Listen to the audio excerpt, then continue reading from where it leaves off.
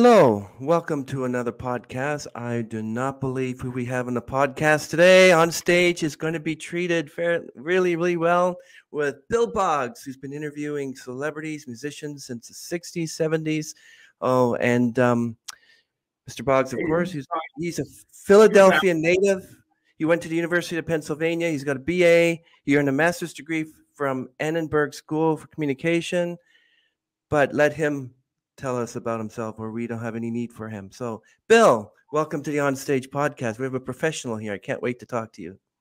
Yeah, tell us a little bit. Have to make, Bill Boggs has been very busy, which we will be talking about. So you have to really make sure that I'm not just a Bill Boggs deep fake avatar who's going to be spewing some of Bill's meaningless cliches for the next hour.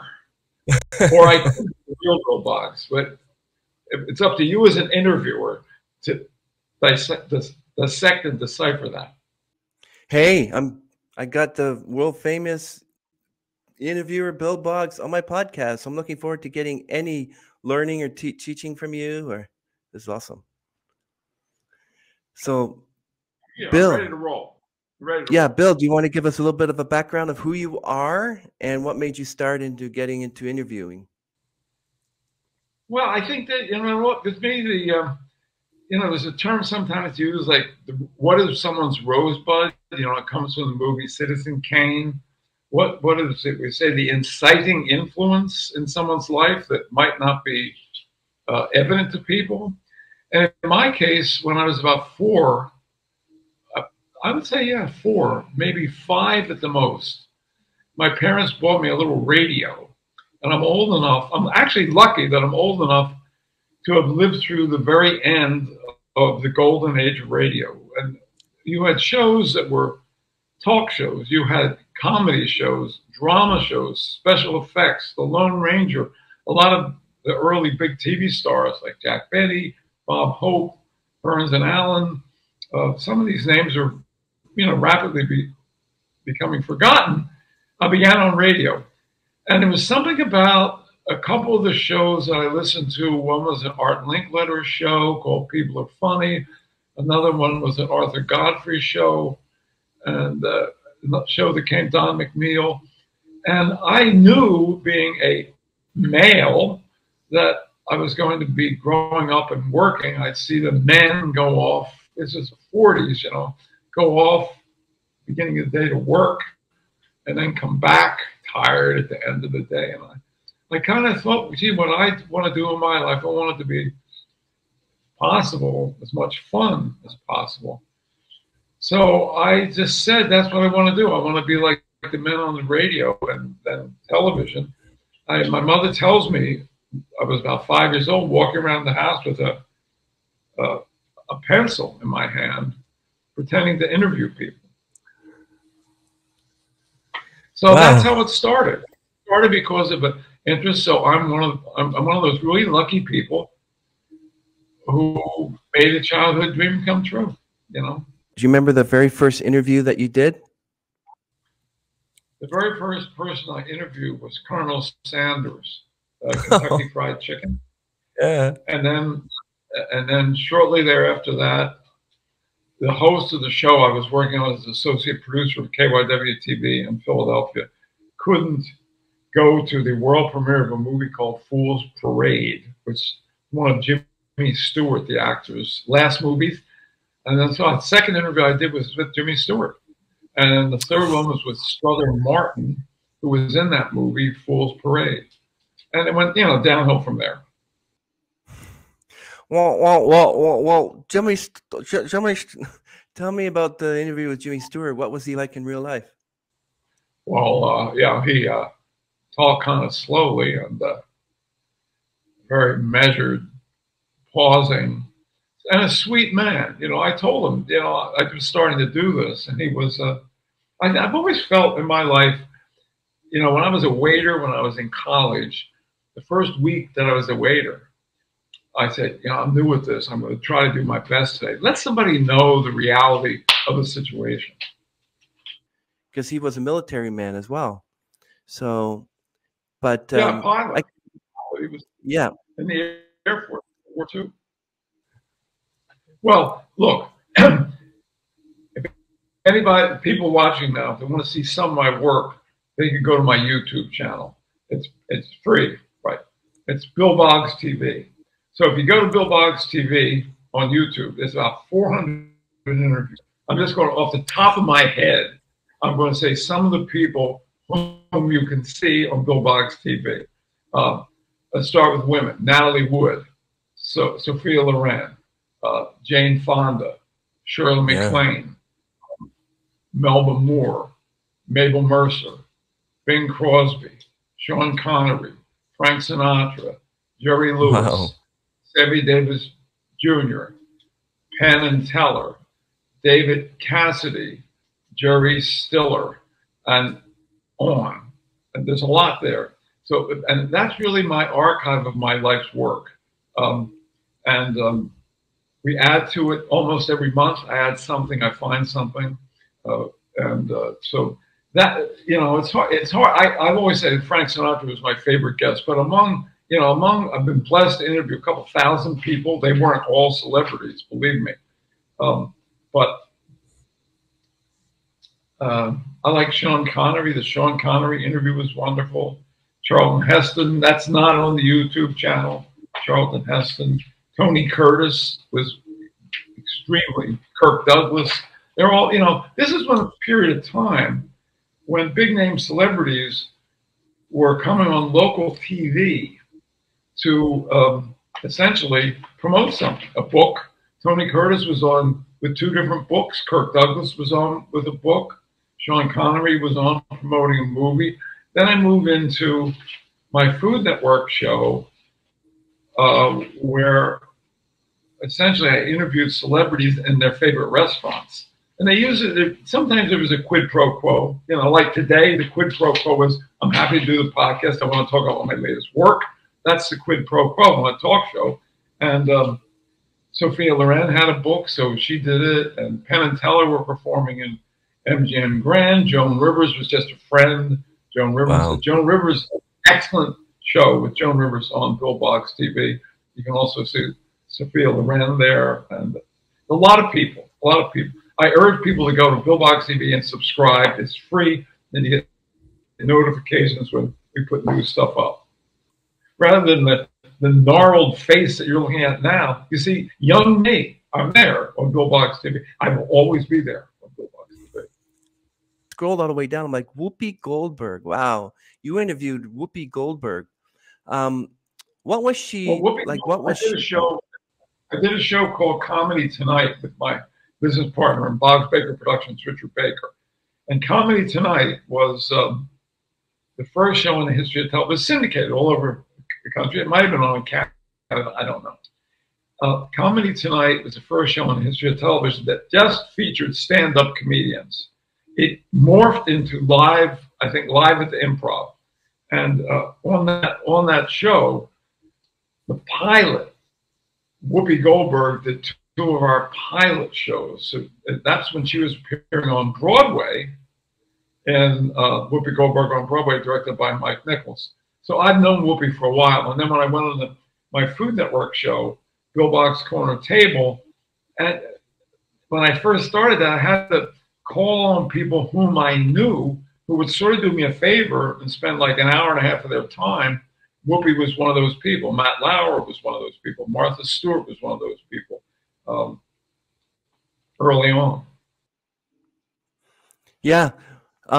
Earlier on, you were talking about that you did interview Frank Sinatra. Now, we have a mutual friend who mentioned that you had quite a strong friendship with Frank Sinatra. I'd like to talk about that. But I wouldn't go overboard and describe it as a strong friendship. I would describe it as a relationship where I probably was in his presence maybe 12, 15 times. I did the longest interview of his career. But I'm quick not to add hyperbole, you know, to what I've done. I wouldn't describe myself as a friendship with Frank. I knew it was one. I'm one of the guys still around who knew Frank Sinatra. Let's just put it that way.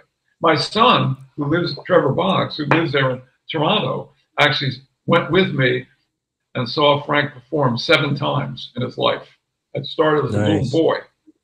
And Frank met Trevor when, let's see if I can get Trevor's age. Yeah, I can get this. 92. When he was 7 years old, he met Frank.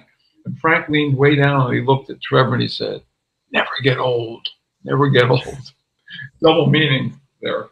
Before we talk about your second book, Spike Unleashed, about your dog, I want to talk about this other book that you wrote from HarperCollins called Got What It Takes, Successful People Reveal How They Made It to the Top. And I see that you have interviewed Donald Trump. What was he like to interview? Who? Donald Trump. Oh, Donald Trump? Well, I interviewed Donald Trump long before he ran for office. I interviewed him, well, let's say in 2007, so that's 9 years before the election. And of all the guests, the people whom I interviewed and got what it takes, like Sir Richard Branson, Diane von Furstenberg, Joe Torre, the baseball guy. There's a lot of Joy Behar, Brooke Shields. I interviewed these people about the internal qualities that led their being successful. And of course, Trump's brand is being successful. But he was the only one who actually, even though I knew him socially, if you're in New York and traveling in certain circles, I moved to New York in 1975. I met Donald Trump the first year I was in New York at Regine's nightclub with Geraldo Rivera, Francine Lafrac, a bunch of people there. So he was the only one who actually didn't do an in-person interview. I submitted the questions, and then he answered the questions. So you'd have to read the book. But the answers were good. The answers were good. Well, I don't want to get too political. So polarized that simply by saying that Donald Trump gave good answers to questions in 2007, people will try to have me canceled for saying anything. But the answers to the questions were good. It has nothing to do with what's happened in the United States since 2016, I assure you. That's why I don't want to mention anything about his presidency, but I'll ask you, did you ever get a chance? Did you ever get to interview him? Did you ever get a chance to interview him as president? It was on Midday Live once. I interviewed him. I was working covering boxing for Showtime. I interviewed him at a couple of the heavyweight championship fights. Notably, I think Tyson, Foreman at that fight. That's cool. And Renee Zellweger now, what do you think of her new look? Have you seen her lately? She's so different now. Well, isn't that like a story from 7 years ago that she started looking different 7 years ago? Is this another iteration of that? I like the way she looked 7 years ago. I don't like the way she looks now, but she changed her look for some reason. I don't know. Well, that's the current trend. That's the current. It's like Madonna, what she did to her face. I mean, like really, Madonna. Well, I don't think Renee's not in that category. She's not. Jane, darling, would you please get me one of those books that's under the TV? Thank you. I just hand it to me. It's under the TV. Go ahead. Yes, my young friend. Yeah. You got so many interviews and so many accolades, and I really appreciate you being a motivational speaker for Vistage International. What is Got What It Takes led me to I've done several things other than being blessed to be on television with 15 different shows, but that led me to be able to travel around the country and make a pretty good living as a motivational speaker. I did about 100 talks around, maybe more, around the country because I wrote that book. The talk I gave was basically stuff I would have been giving anyway, but the book sort of codified me as somebody who could talk about success and the things it would take to be successful. Yeah, but now you also interviewed musicians, and was there any particular musician that not only made you think, but helped you in your life as an interviewer? A musician who helped me in my life as an interviewer? No. Like Miles Davis, or like when you interviewed a musician? What do you mean by help me as an interviewer? I mean, I know that when I interview, I know a lot of people help me with like they become inspirational. I'm like, yeah, I should be doing that too, or I feel that way too. Was there any particular interview that made you go away with like a, yeah, they're right, or yeah, I should, or No, be brutally honest. No, I would say no. yeah, that's amazing. So, um, I appreciate that. What's the syndicated show All Star Anything Goes? I don't think I remember that one. It was a show based on an English show. It was a CBS. I did while I was doing a show called Midday Live in New York. I took a hiatus from that show, went to the West Coast, and we taped a syndicated series for CBS, syndicated though, and it was teams of celebrities playing crazy games about each other. Unfortunately, I don't have tapes of any of the shows. I have tapes of a lot of stuff. I never got tapes of those shows. It was sort of a stupid, silly show. It paid very well, and it was fun. I had a good time doing it, a very good time doing it. It wasn't the sort of show I would have actually watched, which should be a telling sign when you take a job. Would I host something I wouldn't watch? These days, yeah, but then, anyway, it was just good to get the money and the national exposure at the time. Anybody would love to do what you do, especially when you get to interview all these celebrities, musicians, or even anybody. People would love to do that. Like you're like the male version of Barbara Walters. Barbara Walters used to do a lot of her interviews. No, A Barbara lot of her Walters, interviews. she's in a class Yeah. by herself.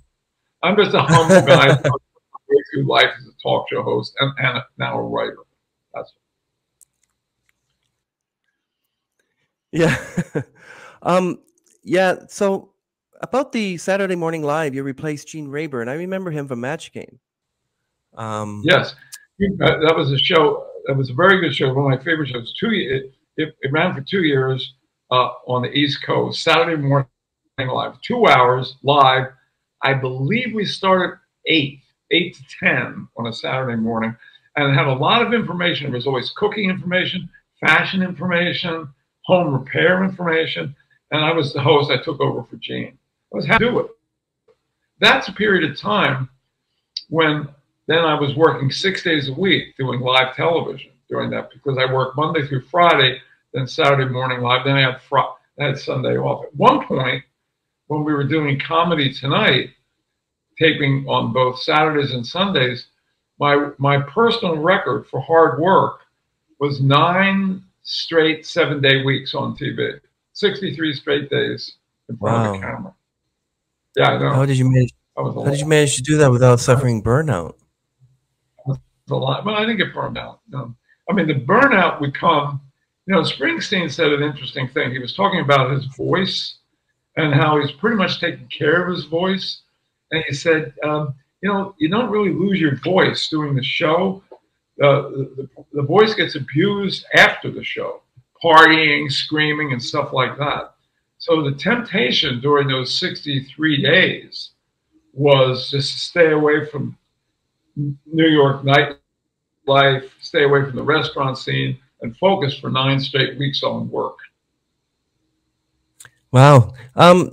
That's amazing. So you were in Oz, Miami Vice, movie Eyes of Laura Mars, but you played yourself. Wow, you got so many accolades, Bill. I'm just like really. You're very kind, really. I've been in like a few movies playing myself. What would you do if you couldn't interview anymore? Do you have a backup plan? Doesn't need your voice. If you look at my resume, the last, which you have, the last show that I had where I was interviewing people essentially was 6 years ago. And then at the start of the pandemic, we did a show called Trap Live, which is a podcast like this. But I'm not concerned really that I'm not interviewing people now. I mean, it's not written someplace, Chris, that you're supposed to do something for the rest of your life. I mean, I've had my share. I've had my fill, as Sinatra sings in My Way. To think I did all that. So when my last show went off the air, which was called My Generation, it was on PBS. When that show went off the air, I thought, I've been chasing jobs my entire life. I've been very aggressive in pursuit of career goals. And there's nothing wrong with it. It doesn't mean you're stepping on people being ambitious, but it means you're trying. You're out there looking. And Chris, basically, I thought if someone wants me for television, I'm available, of course.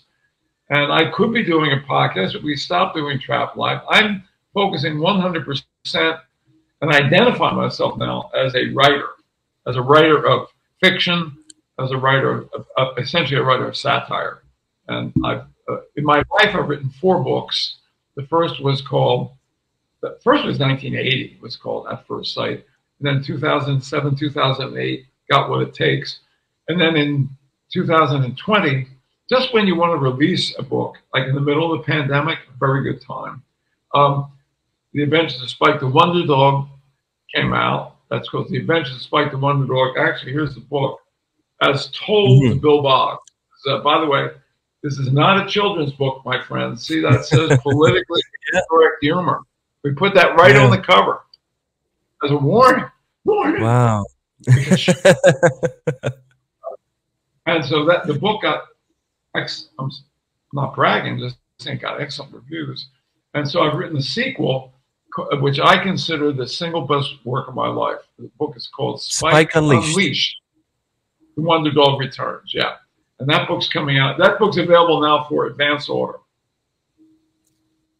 Well, everyone, make sure you have to read the first book about Spike, so the book is, and then it's Spike the Wonder Dog. Read that one first, and then read Spike Unleashed, The Wonder Dog Returns. We're going to read some accolades here. Before you do this, yes, let me explain what these are. When the book is it's going to be published soon, you go to people, reviewers, other writers, and ask them if they'll read the book. Do you a favor, read the book, and give you a blurb for the book. And the accolades you're reading now, Chris, about to read a few of them. Thank you. The book can be ordered simply by going orderspike.com or Amazon. Type in Bill Boggs book, right? Orderspike.com for Spike Unleashed. So go ahead. I appreciate you doing this. Thank you very much. You're very welcome, Bill, and I wouldn't mind you sending me an autographed copy as well. But we're going to read one from Bob Costas. I really like him. He's a Hall of Fame broadcaster. He's really Bob Costas, Hall of Fame broadcaster, great guy. He said, "Yep." Go ahead. He says about this new book, Spike Unleashed. Old dog, not really. New tricks, plenty. Turns out Spike has more to say and more encounters with the virtuous and villainous figures of our time than any person, let alone K9, I know. And that's from Bob Costas, and we are familiar with him. Another one is from our favorite comedian's daughter, Lucy Arnaz. One of the first things that attracted me to Bill Boggs decades ago was his incredible wit and his enchanted sense of play. Now he's found a way for his alter ego Spike to allow the Boggs sensibility to continue to flourish. It's great fun spending time with the two of them. And give you 3 more, and this one's from Joe Piscopo, who we know. Mike Reese from The Simpsons. Mike Reese, one of the creators of The Simpsons. Somebody introduced me to him, and he said, "You're writing comedy now?" I said, "Yeah." I'll say, and so. Read the one. We just got this 2 days ago. This knocked me out. Mike Reese, writer and producer of The Simpsons, everyone. This is what he says about his book, Spike Unleashed. Not since Voltaire, I know about him, has someone written such an epic, funny takedown of the world in which we live. Yes, I'm comparing Bill Boggs to Voltaire. Wow.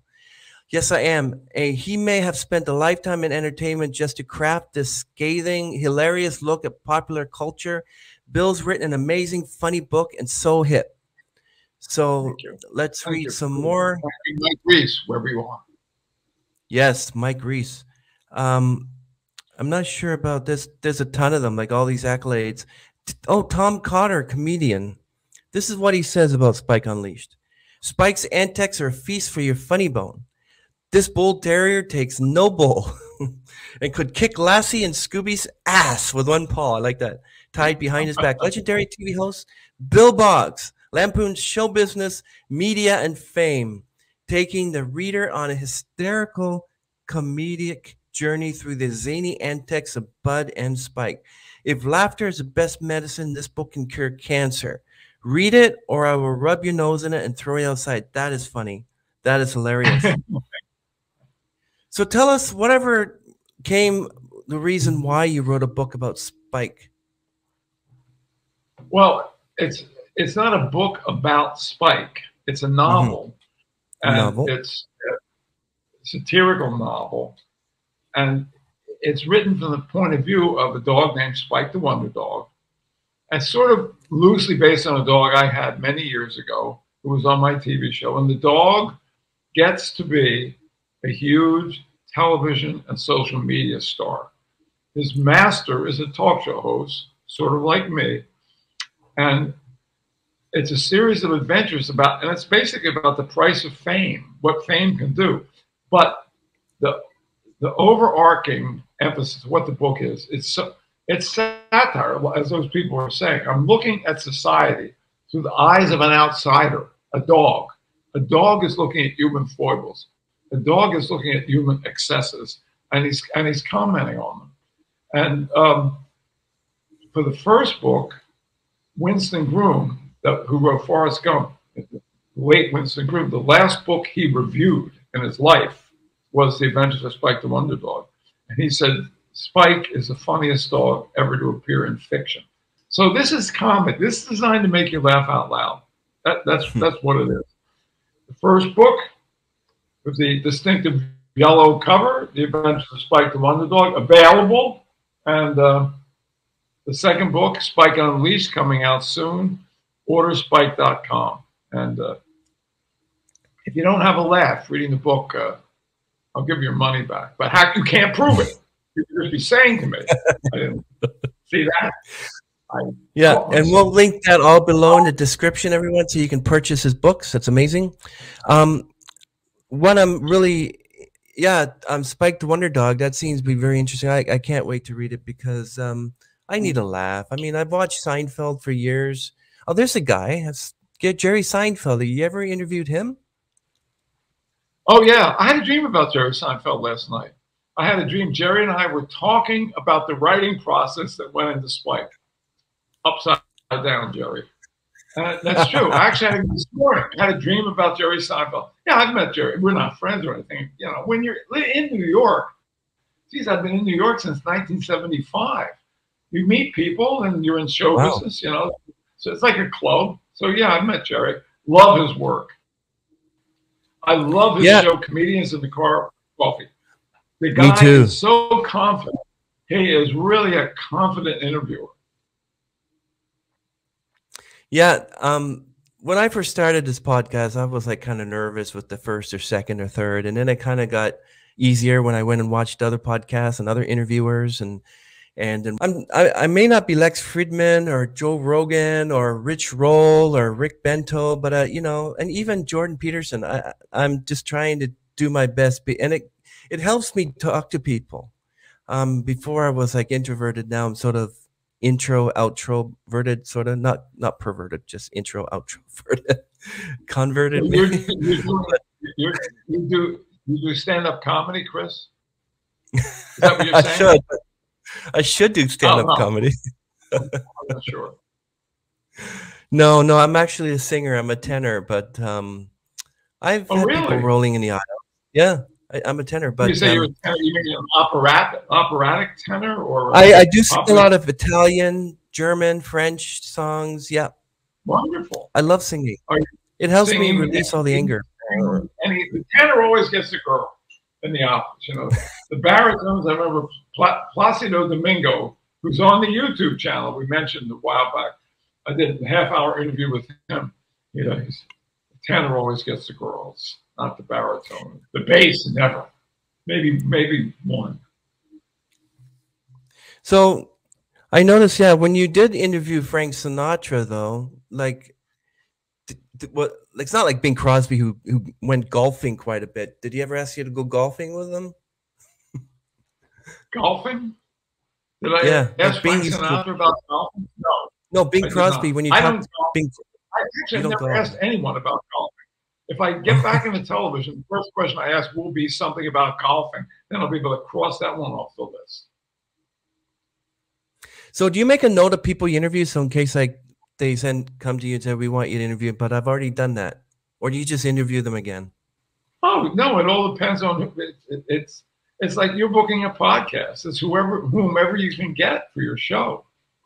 I mean, you might not have somebody on 2 days in a row, but no, not in the least. Yeah. That's very interesting. And over the years, it's like every time you're interviewing someone, doesn't it get to the point where you just want to give up? Excuse me? Isn't it come to a point when you... Sorry, it just comes to a point when you just want to give it up, like just give up because you're tired of talking, you're tired of interviewing, you're tired of traveling. No, not in the least. Well, at one point after doing it after being on television as a talk show host for 16 straight years, I did want to break, and I took a break for about 4 years. I was executive producer of the Morton Downey Jr. show, and then executive producer of Court TV. And I got back on with WNBC in New York. But there's no mystique to it. You're talking about interviewing, it's just like a job. You can get sick of anything. But if you need to make a living, you keep doing what you're doing.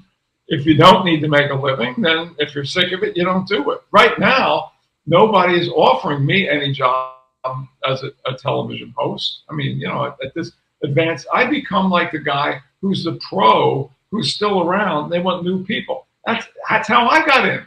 I replaced an older guy. They want to get rid of him, and so that's just a natural transition. Interesting. You got to keep going because I bet you if you just stop, you just stop. It's like, well, so you want to keep going. Now, with your interview with Jerry Lewis, Martin and Lewis were a team. Did you interview them together or just one at a time? No, if I had interviewed them together, it would have been, let's see, Martin and Lewis broke up, I think, in 1959. So to interview them together, I would have been in high school. But no, I interviewed Jerry Lewis. He was promoting a movie called Hardly Working. And there's a full 1 hour interview with Jerry Lewis on the Bill Boggs TV YouTube channel, right? We talked a little bit about Jerry because Sinatra had reunited them at the telethon. The first time they had seen each other and talked to each other in decades and decades. So we talked a little bit about that. And Jerry, sort of wistfully said, it's a shame it couldn't continue, but who knows, I don't pretend to be an expert on Jerry Lewis, although I certainly had a good relationship with Jerry Lewis over the years. First met him in 1980 when I was on a book tour doing a talk show in Las Vegas. And Jerry Lewis was on the same show. That's when I met him, 1980. So what was the pandemic like for you? Because knowing that you couldn't go out and meet people, you had to be 6 feet away. Did you do a lot of interviews online, like Zoom and stuff like that? Well, that's where everybody was doing at that time. That's when we did the podcast Trap Live. Everything was online. Yeah, 100%. Everything was online. Were you afraid to go out? Because I know we have neighbors here, and they didn't go out for 2 years. They didn't even touch their doorknob. Right now I'm in Palm Beach, Florida. Okay, and we spent Jane Rothschild, my beloved girlfriend, and I spent the entire pandemic down here, right on the beach. It felt safe. We didn't feel like we were making many sacrifices. We watched with horror what was going on around the country.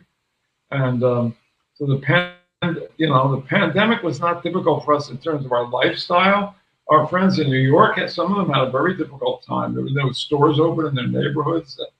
But I would go shopping, put a mask on, get the food, come home, and then we just pulled back. Nothing's wrong. The pandemic was horrible for people. We didn't have children. We didn't have children who. There she is in the background, by the way, Jane, in person. Wave, Jane. There she is. Right. Hi, she says. Hi. We didn't have children. We didn't have to worry about school. We didn't have to worry much about work and what we were doing. obviously some of my I wasn't doing speaking engagements, which I do now, and have been for years. I didn't do them during the pandemic. But right now, my concern is, lingering pandemic. I've had my vaccination, but who knows? You meet somebody, they could be sick. And more, you go to restaurants, and restaurants are very noisy, and somebody comes to your table. Oh, they want to talk to you. That's great. That's really nice. They're this far away, yelling in your face because of the noise around. That I don't like. I don't want. Believe me, I don't like that. I keep backing up. Yeah. I was talking to somebody 2 weeks ago, and this person was so much in my face, talking in a loud restaurant at me like that, backing up, and backing up. And so I was against the wall. Then I shifted around. He got against the wall. Then I backed up. I think I had bad breath. Not. Right, Jane? Remember that, Jane? I do. She remembers it. Of course. But of course, at least you had someone with you, I think, for those 2 years. There's some people who just lived alone. Many people just had their pet dog. I had Jane. Yay. Bye-bye, Jane. Good luck. Bye. Bye, Jane. Bye-bye. You have fun. Well, yeah, it must have made you feel like, pandemic, what is that going to do? Are we going to all die? I had someone call me and started crying, saying, we're going to die. And I'm like, don't worry about it. Everything's fine. Or did you like with strength say, you know what? I'm Bill Boggs. I'm going to get through this. No, I was extremely careful. I'm still very careful. I mean, I'll give you one of the things I never do. If I'm sitting having dinner and somebody comes to the restaurant, a well-meaning person, whether I know them or not, I will not shake hands with them while I'm having dinner. And if I go to someone's table and they're eating and they reach their hand up, I do the bump. I do the bump, which I originally picked up in St. Lucia in 1992. The natives down there, when they greet you, they don't, they're not shaking hands. They go like this. Watch. Stick out your hand, Chris, as if you're doing the bump. Your hand as if you're doing the bump like that. Yeah. Then they go on their heart. Bump. Oh. And I thought that's nice. So I've been trying to work that in. But I had one guy, I don't know whether or not he was like an anti-vaccine guy or what. And we're in a restaurant and the guy didn't want to do the bump. I said, well, you don't want to do it. So he punched me in the shoulder. And I put myself and I nailed this guy 3 times right in the bicep. I said, oh my goodness. Don't punch me, pal. Oh wow. That's the only time, only twice in my life did I ever strike somebody. The other time was when I was in basic training. It just pissed me off so much that this guy would punch me hard. Oh my goodness. When a bully pushes you, as my former business partner, Richard Baker, said, when a bully pushes you, you push them back if you can. Wow, yeah. Thing I've said in the last 40 minutes. Okay. I try to bump people as well, but not literally. Like if they're standing by the railroad track, I won't bump them. You know what I mean?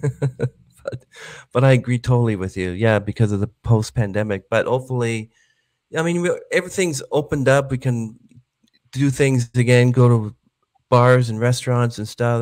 That's good. I was noticing that your favorite book is an autobiography by Moss Hart. Why is that your favorite book? Act 1, a biography of Moss Hart. It's just Shakespearean. It's funny. I was thinking about that book this morning.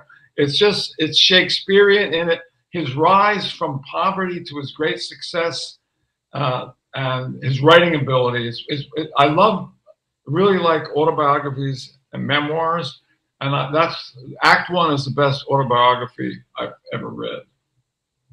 But why do you like that one? Is it because it's just like you read any other books? It's a redemptive story. It's a man who came from nothing, who little was expected of him, but he had this aunt who introduced him to the theater Whether it's a redemptive story, I don't know, but it's certainly a rags to riches story. I mean, real rags. And I like Moss Hart said, air conditioning. It was so hot in the tenement where they grew up. Air conditioning is the greatest invention of the 20th century. Do you read your own books when they're published? No. You know, every once in a while I'll dive into the Adventures of Spike the Wonder Dog, or I'll think about something I could have added to it, you know. But no, once the process of writing involves a lot of editing. The key thing is you have to be prepared to write badly and then continue to refine it and refine it and refine it through editing.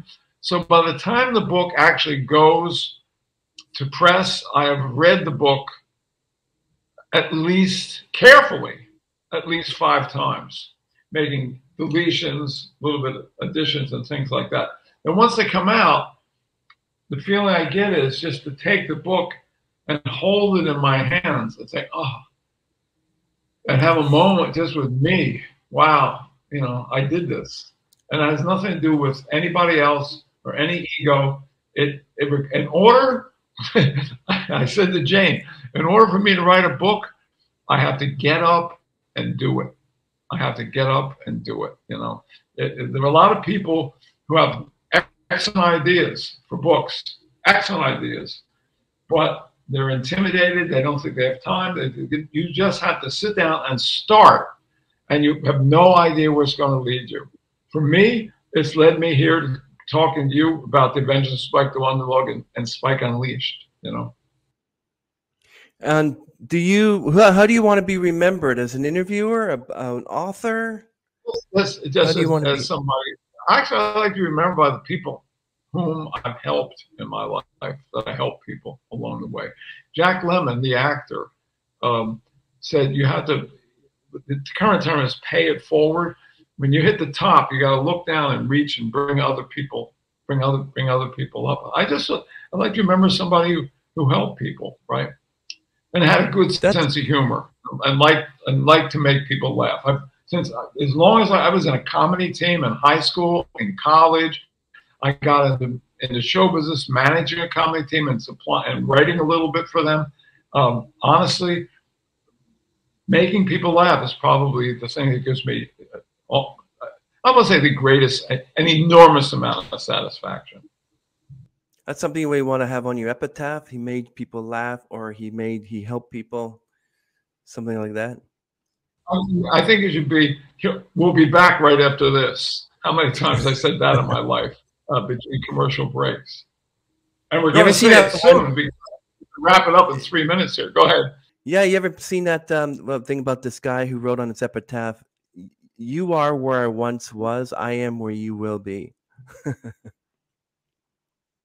Yeah, Ooh. And everyone, please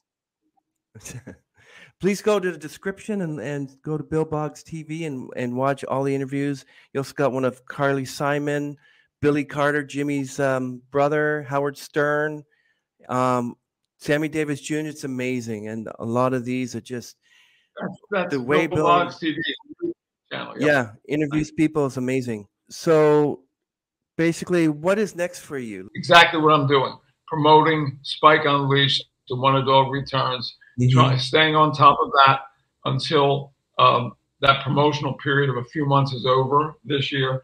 And then I will start writing a 3rd Spike book, which will likely be called End of the Tale, the 3rd Spike book. What's next for me is selling the books as an animated cartoon series.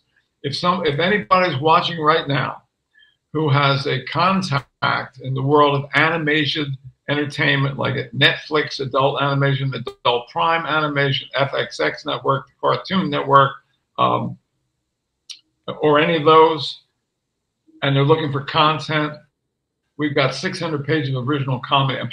I believe by this time next week I'll have an agent representing. This is my ultimate goal, is to sell the property, make some money, rent a villa in Tuscany, and invite about 12 of my friends over there for a week at my expense. That's my goal. That has been my, originally it was going to be a yacht, but I think It's simple for people just to go, maybe fly into Florence. And so that's my goal. And if it costs me a quarter of my advance, I'm going to do it. Note I said okay, yeah. Yeah, I haven't written a book yet, but I like to write my memoirs and just all the things that have happened to me the last 50 some odd years. And I don't know if it's going to be funny, but I had funny parts happen in my life. I kind of embellish it just for people to laugh. I don't want them to cry when I tell them things, but okay, everyone, like I said, please subscribe to this channel and Bill Boggs TV, the YouTube channel, and his information is down below in the description. Thank you, Bill, for joining us on the OnStage podcast. I really appreciate the one more thing. Yes, go ahead. One more thing. Yep. Follow me, Real Bill Boggs Instagram. Real Bill Boggs Instagram. A lot of interesting, I think it's interesting stuff on there. I'd love to be able to connect with some of the people who've been watching this. So it's Real Bill Boggs on Instagram. Chris, thank you very much. Good health to you. Hold on just a second. Yeah, let me see. So Bill Boggs, Real Bill Boggs. Okay, Chris. I could have done this. I'm following you right now. There you go. I just pressed follow. Oh yeah. Everyone. Bye. Peace. Thank you for following. We're gonna bye folks. Adios. Bye everyone. Really appreciate interviewing you, Mr. Boggs, and I'm gonna let John know. And thank you very much. Okay, everyone. You're welcome, Chris.